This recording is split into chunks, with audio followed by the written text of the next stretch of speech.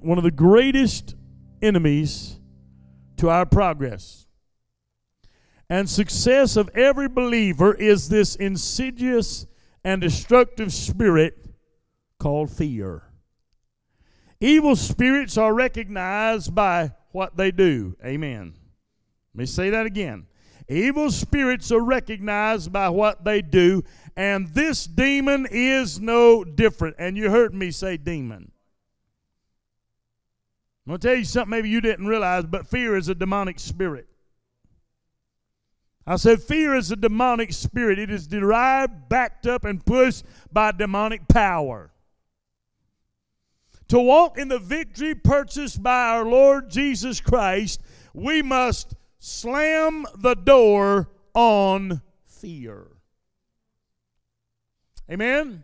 I said we must slam the door on fear. Psalm 23 verse 1 through 6 said, New King James Version, "The Lord is my shepherd, I shall not want. He makes me to lie down in green pastures. He leads me beside the still waters. He restores my soul. He leads me in the paths of righteousness for his name's sake. Yea, though I walk through the valley of the shadow of death, I will fear no evil. For you are with me, your rod and your staff, they comfort me. You prepare a table before me in the presence of mine enemies. You anointed my head with oil. My cup runs over. Surely goodness and mercy shall follow me all the days of my life, and I will dwell in the house of the Lord forever." You may be seated this morning. I will dwell in the house of the Lord forever. I want to share with you this morning on this thought, facing the future without fear. Say that with me. Facing the future without fear. I want to say this to you. There's certain emotions that God put inside of us. There are certain feelings that God put inside of us. In other words, if something dangerous is about to happen, there may be a type of fear that overtakes you, because something dangerous is about to take place. That's not a wicked thing. That's something God put in you. Amen?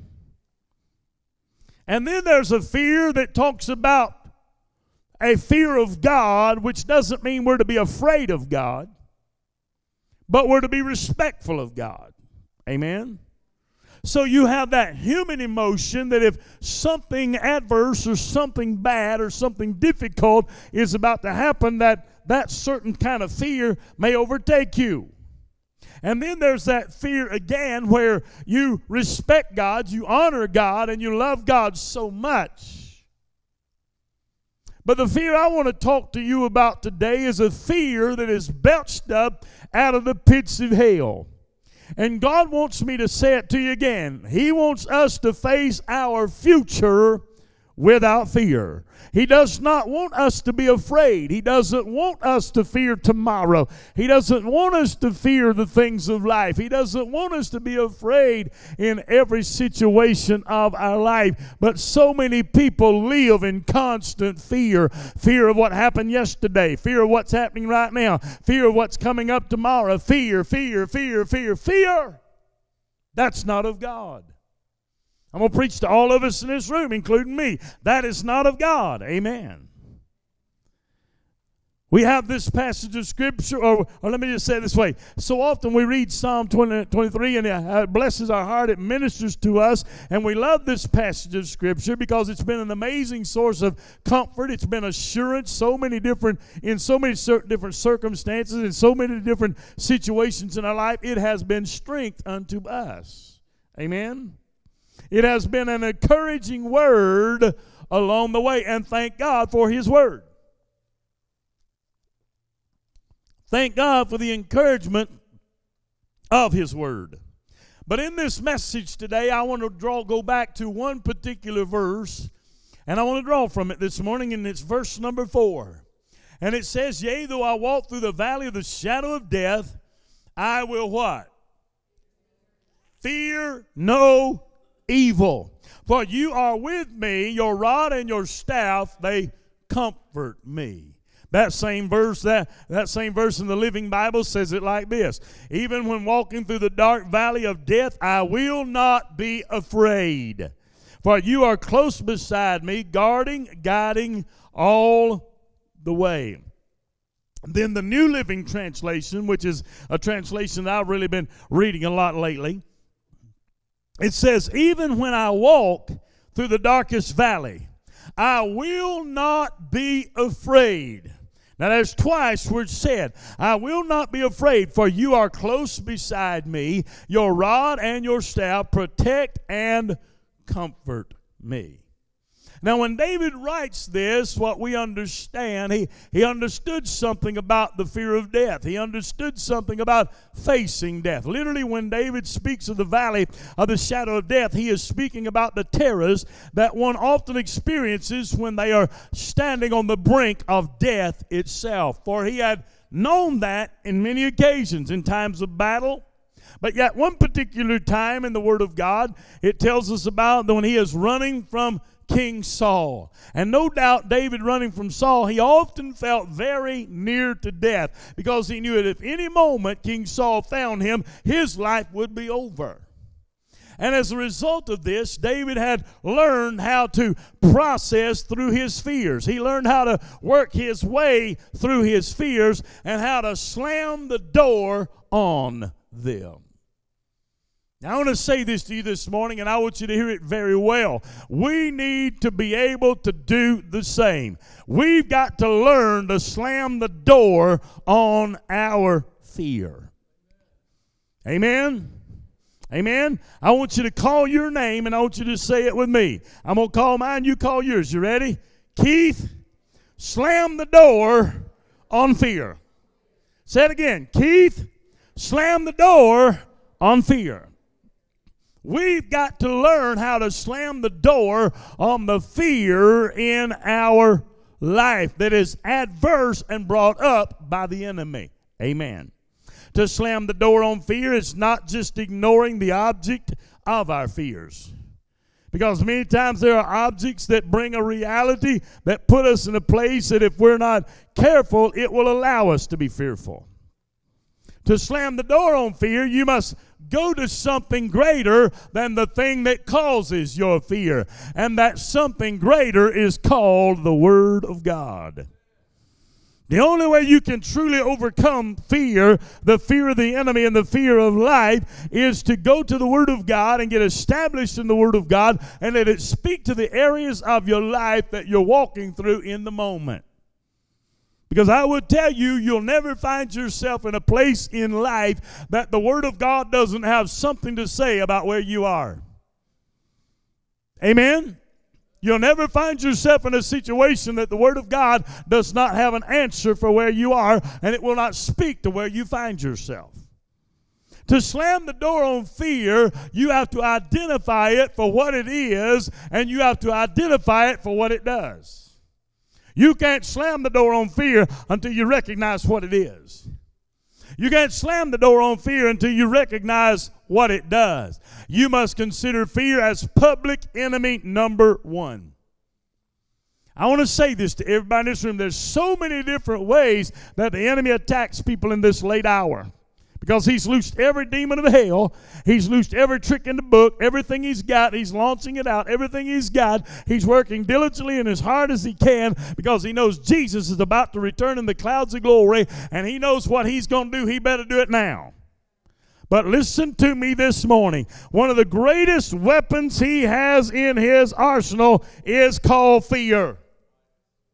Are you listening to me?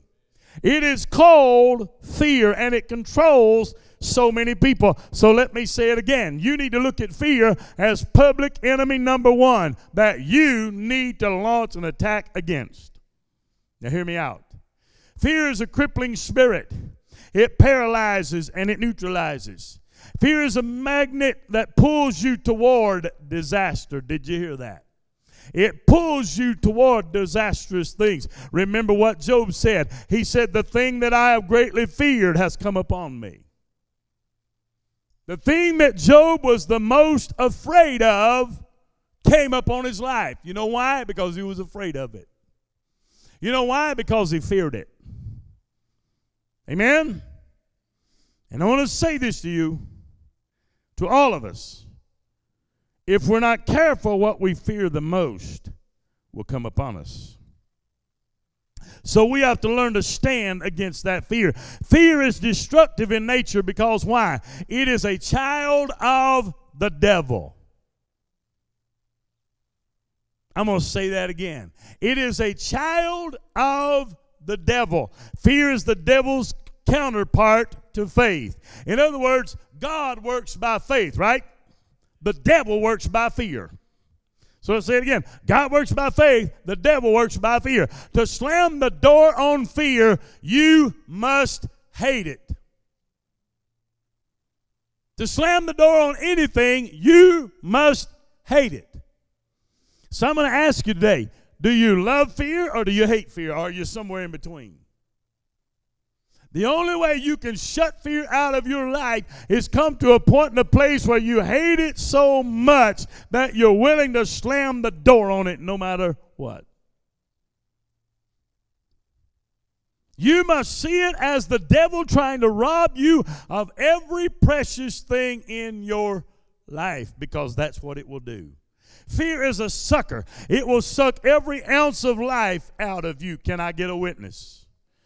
Can anybody in this room attest to that? Fear will suck every ounce of life out of you. It will drain your soul of any hope that things could ever get better. Amen. It will wring you out like a dish rag. It will drain you so that you don't feel like you have anything left anymore. If you don't conquer your fear, it will squeeze every drop of joy out of your life. Amen. I said it will squeeze every drop of joy out of your life. Look over at your neighbor and say this: it's time to slam the door on fear. Now look at him again and say, slam the door. Say it again, slam the door. I wanted to bring a door up here on the stage today just so I could slam it. I would slam one of them, but they're on easers. You can't slam them. Fear is a thief that will rob you of 1,000 blessings. Let's just get real. You want to get real? Put you in my place. I'm going to speak for me, okay? Fear has robbed me of some blessings. You know why, TJ? Because I allowed it. You know why? Because I let it. You can put yourself in that place. Fear has robbed us of 1,000 blessings along the way. But we've got to come to the place that we say, not today, no more, into the line. I'm slamming the door on fear. It will not rob me of any more blessing in my life. Oh, hallelujah. Now I come to you with a heavy heart today. I hope you're listening with very intent ears, because you got to get this today. It's going to change some people's lives after this morning. Fear is a child of the devil. We made that clear a while ago. Fear comes the same way faith does. You hear that? Fear comes the same way faith does, by hearing. But fear comes by hearing what the devil has to say rather than what God has to say. When you start listening to what the enemy is saying or what is inspired by the devil, it will bring fear in your life. Fear robbed a generation of their inheritance. Fear almost took Peter to a watery grave. Fear is the dark room where negatives are developed. Amen. Fear robs the eyes of sight, and it robs the heart of hope. Fear will cause you not to be able to see what God wants you to see. And fear will cause your heart not to be able to hope in the Lord like you once did. The Bible says that fear hath torments. The fear has torment. Ooh, I feel the Holy Ghost in here. Fear is a killer. Please hear me this morning. Zero into this preacher today. Fear is a killer. Emotionally, mentally, and physically. Spiritually. Fear is a killer. It kills dreams. It kills destinies. It throws a dark cloud of despair over everything that is good.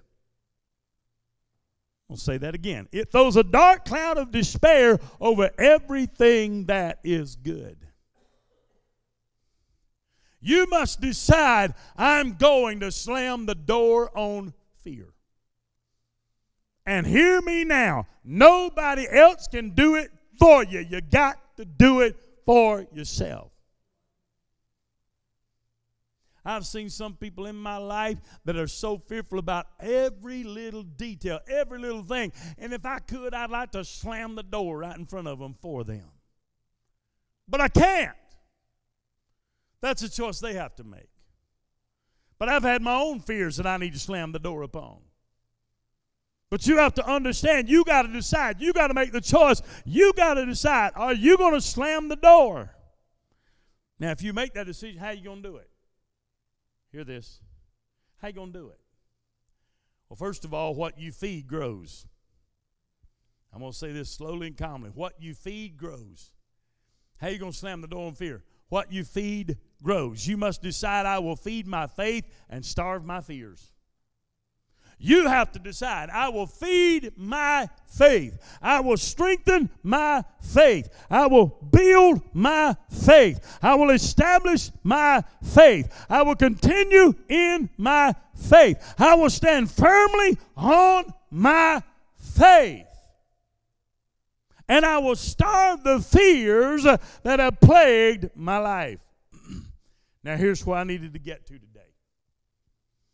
I need to give you a real truth that we do not like to accept sometimes and we do not like to hear. So look over at your neighbor and say, buckle up your seatbelt and hang on. Here's something we don't like to understand, we don't like to hear, and we don't like to accept. But it is true. Faith in God, are you listening? Faith in God and love for God does not guarantee us a problem-free life.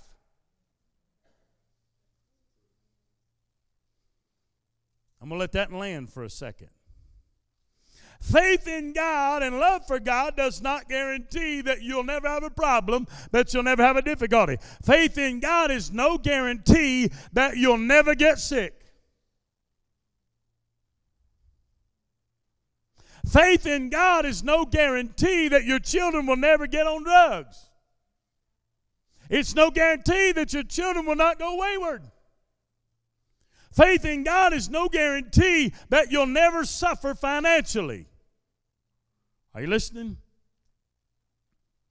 Faith in God is no guarantee that you'll never have hardships. Faith in God is no guarantee that you will never go through tough places. Faith in God does not mean you will not have hard seasons along the way. But let me tell you this. Faith in God does guarantee that He will be there and that He will take care of you no matter where you find yourself. If you get sick, He's still God. Oh, if you go through financial difficulty, He's still God. If your children are wayward, He's still God. If life is adverse, He's still God. And He will, faith in God assures you that God will be there. He didn't say you wouldn't struggle. He didn't say you wouldn't go through things. We have to learn to live in the power and the authority of what God has. Listen, we got to learn to live, abide by, in the authority and the power of what God has said. Listen, I'm going to say this slow, don't you get it? We've got to learn how to live in the power and the authority of what God has said, not what we wish He said. Not what we presumed He said. It's important.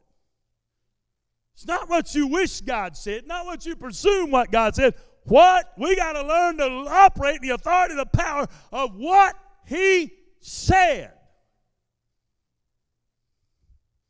He said we'd go through adverse places.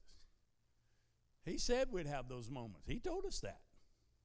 But He also said, I will be with you to the very ends of the earth.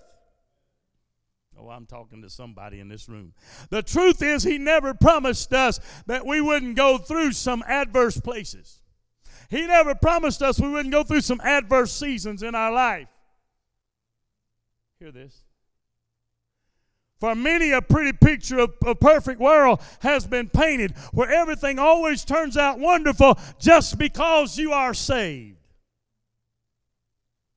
For a lot of people, this pretty picture's been painted that everything's going to be rosy and everything's going to be grand, everything's going to be glorious all the time just because you got saved. That's not real life. I said that's not real life. God didn't say that. I'm trying to help some people today. I'm trying to help all of us.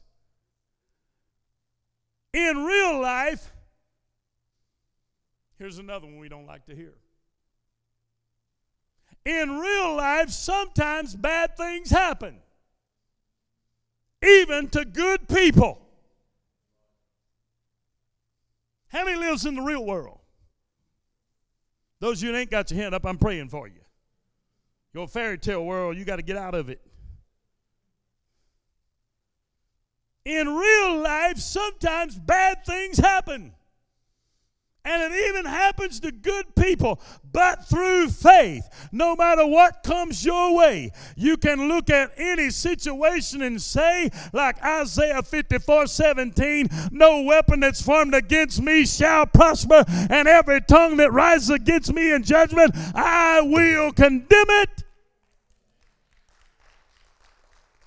But in every situation you can say, like Isaiah 59:19, when the enemy comes in like a flood, the Spirit of the Lord will raise up a standard against him. Romans 8:28, all things work together for the good of them that love God and are called according to His purpose. 1 John 5:4, whatever is born of God overcometh the world, and this is the victory that overcometh the world, even our faith. Do you get what I'm saying this morning? God didn't say you wouldn't go through it. But He said, no weapon formed against you shall prosper. He didn't say you wouldn't go through it, but He said, I'll be with you. Many of God's people believe that when they go through adverse seasons in their life, it means they sinned or they failed God or their faith was weak somewhere. Somebody hear me today. But God sent me by to tell you something. God sent me by to clear the air. He sent me by to tell somebody that just because you're going through an adverse season does not mean you have sinned. It doesn't mean you failed God. It doesn't mean that your faith has grown weak. It's a season that God is trusting you to walk through. I said it's a season that God is trusting you to walk through. And I'm going to ask you this morning, can God trust you? Can God trust you? I ask myself that. Can God trust me? Sometimes God allows you to walk through things because He's trusting you to go through it. Faith in God did not keep Joseph from being betrayed by his brothers and him being thrown into a pit. Faith in God did not keep the 3 Hebrew boys from going to the fiery furnace. Joseph had faith. The Hebrews had faith in God. Faith in God did not keep Daniel from being thrown in the lion's den. Daniel had faith in God. He prayed 3 times a day. You and I need to know that facing the future without fear does not mean everything is going to be peaches and cream. And if that's what you believe, I need to invite you to this altar right now, and you need to get a reality check of where you are. Because facing your future without fear doesn't mean everything's going to be rosy all the time. It doesn't mean that the devil's going to just roll over and play dead. Because I got news for you. He ain't like your puppy dog. He ain't going to roll over and play dead. He ain't giving up. Facing the future without fear is about slamming the door on fear. Slamming it, locking it, keeping it shut. And having the faith and confidence that no matter what comes your way or what goes, if God be for us, who can be against us? Please hear me today. If God be for you, who can be against you? Nobody. It's about knowing that whatever we go through, God is with us. In Isaiah 41:10, Living Bible said, "Fear not, for I am with you. Do not be dismayed. I am your God. I will strengthen you. I will help you. I will uphold you with my victorious right hand."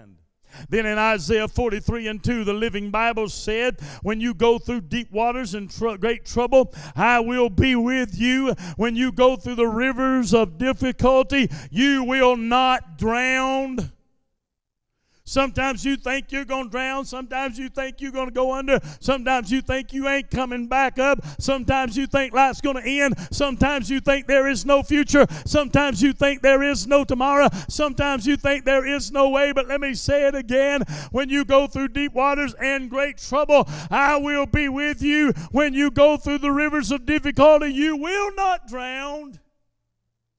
When you walk through the fire of oppression, you will not be burned. How many's ever been oppressed?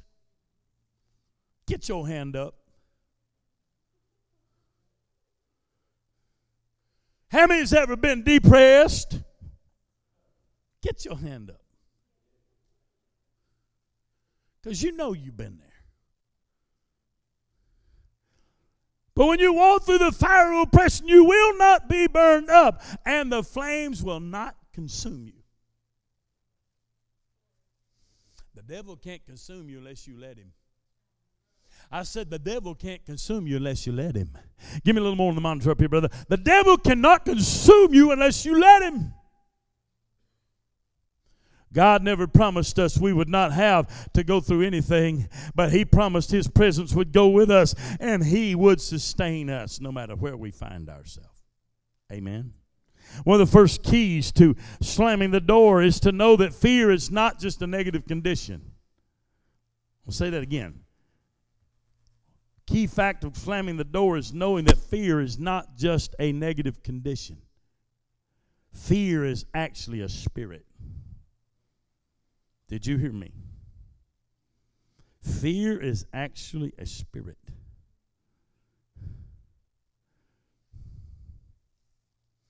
That means that fear is a living personality that is seeking residence in your life. It's a living spirit that's seeking a place to abide and live inside of you. You must resist fear like you would resist somebody trying to break in your house. Listen to me. If I'm in my house and you try to break in and I know you're there, you better know that I'm going to meet you on the other side with something that's going to send you right back out. Do you understand? It's either going to send you out on your feet or on your back, one of the two, but it's going to send you right back out. You won't let people break in your house. Stop letting the fear break into your life. I said, stop letting fear break into your life. Stop letting fear break into your life. I want to say it again. It's a spirit. It's a living personality that wants to take residence in your life. It's a thief that wants to kill, steal, and destroy. But the same way you would meet somebody coming in your house, you got to meet the devil with the word of God and say, not today, devil. I'm drawing the line in the name of Jesus Christ. I got my Holy Ghost gun in my hand, and I dare you, devil, to cross the line. I dare you, devil, to take another step. I dare you, devil, to try to come in. Are you listening to this preacher this morning? It's important. It's imperative. 2 Timothy 1:7, for God has not given us a spirit of fear, but of power and of love and of a sound mind. He doesn't want you to be fearful. God didn't make you to be fearful. But He made you to have power. He made you to walk in love. And listen, He made you to have a sound mind. You know what that means? Think clearly. You know what that means? Think for yourself. You know what that means? Think according to the ways of God. Have a sound mind. Not a cluttered mind. Not a confused mind. But a sound mind. Oh, I feel Him. Fear is always lurking and creeping around, trying to gain access into your life any way it can get in. But I want to share something with you that just blesses my heart. I love the Apostle Paul. How many loves the Apostle Paul? How many loves the Apostle Paul? Man, I love the Apostle Paul. We need a lot more like him in this last day and hour. I love Paul, and I love the way he handled his fear. Listen to this. You got to get this. When it came time for Paul to die, history records that he ran to the chopping block. You ever read it? History records he ran to the chopping block. What was Paul doing? Why would Paul do something like that? He was robbing fear of the power it had over his life. He was not afraid of death. He was not afraid to die. Number one, he knew where he was going. Number two, he knew who had control of his future and his eternity. But listen to me. He was robbing fear of its power over his life. He was slamming the door on fear. He was treading down fear on the way to his execution. Why? He was saying, you're not going to take my life, but I'm going to run and I'm going to give my life away for the one who gave everything for me. Devil, you're not going to take it from me, but I'm going to run and I'm going to give my life because I give it to the one who gave everything for me, who surrendered all for me. I'm giving my all for him. Oh, and I like this. He slammed the door on fear. This message is not about avoiding the turbulence in life, because we're all going to have turbulent waters. We're all going to have turbulent winds. I don't know about you, but I don't like being on an airplane when they hit them air pockets. Whew. Gives you a little something queasy in your stomach. It's called turbulence. We all have turbulent moments. But it's not about avoiding the turbulence in life, but this message is about how to ride it out and come out on top. It's not about avoiding it. It's about how you're going to come through it and how you're going to come out on top. How you going to be victorious? How you going to make it? I feel the Holy Ghost in here. Listen, no longer shall we be held back by the fear of the past or by the fear of the future. Say this with me. We will not be slaves to fear. Say it with me. We will not be slaves to fear. Some of you said that so puny. Say it like you mean it. We will not be slaves to fear. Now say this with me. We are slamming the door on fear. Say it again. We are slamming the door on fear. Now, if you just piddle-paddling around with it, the devil's going to try you and see if you are. Even if you're sincere, he'll try you. But I'm telling you this, if you'll stand firm on your faith, God will make a way. In 2 Samuel 23, verse 11 through 12, we read of one of David's 30 mighty men whose name was Shammah. I remember my wife preaching a very powerful sermon on one Sunday morning on the man Shammah. But one day he was, and some of his others were gathering lentils in his pea patch. And the Philistine troops rushed in on him. Now listen to this. All those who were assisting Shammah fled for fear. They were afraid.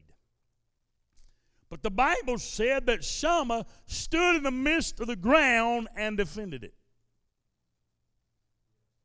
The Bible said he would not run in fear. It didn't say it like that, but he said he stood and he defended it, which meant he would not run in fear. He slew the Philistines, and the Lord brought a great victory that day. Here's what I want you to get. When everybody else around him was running in fear, when everybody else around him was afraid, he slammed the door on fear. Quit running with the people around you that run in fear. Stand still and see the salvation of Almighty God in your life. Amen. He slammed the door on fear. Hear me. Our faith in God is not an escape. Listen. It is not an escape hatch to magically escape our fears. Let me say that one more time. Faith in God is not an escape hatch to magically escape our fear, but our faith is actually the endowment of supernatural grace and power of God to confront our fears and slam the door on them and put them underneath our feet. Here's a powerful statement for everybody in this room. Are you ready? Our times are in God's hands. My time is in God's hands. Your time is in God's hands.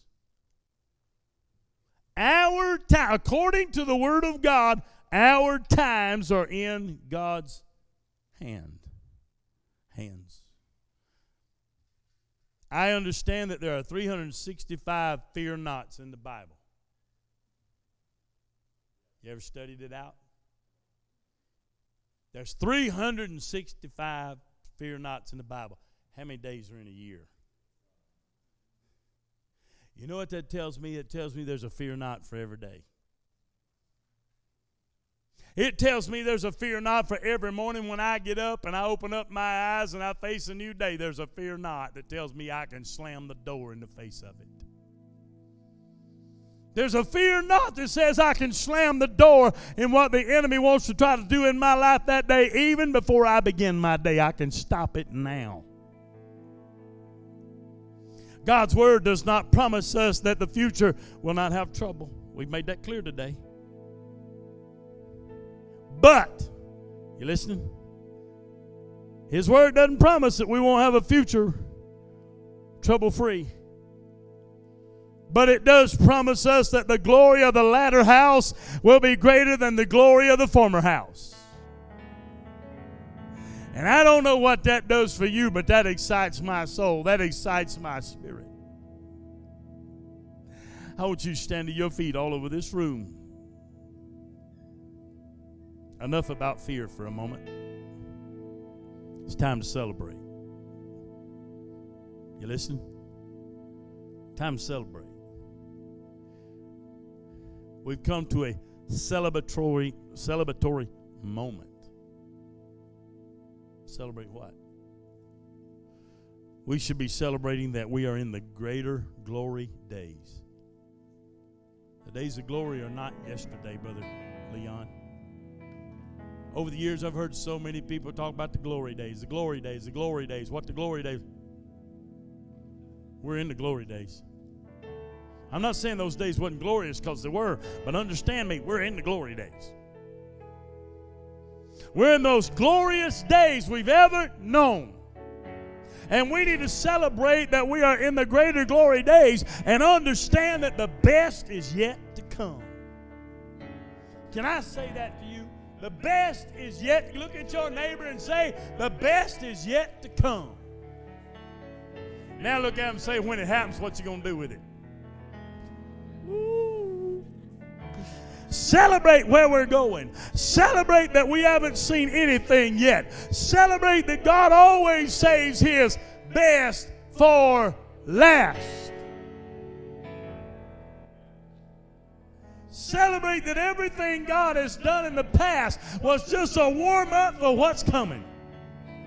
Did you hear that? Everything God did yesterday was just a warm-up for what's getting ready to happen right now. And I got this in big bold letters. Something big is on the horizon. Something big is before us. Something big is getting ready to happen. Something big, oh, there's an explosion in the spirit that's about to take place. Say this with me. Woo, and I'm going to close it and leave it to you. It ain't up to me, it's up to you. TJ, it's up to us. Say this with me. Make these declarations with me. Will you do it? I'm slamming the door on fear. Say it like you mean it. You still ain't got there yet. I'm slamming the door on fear.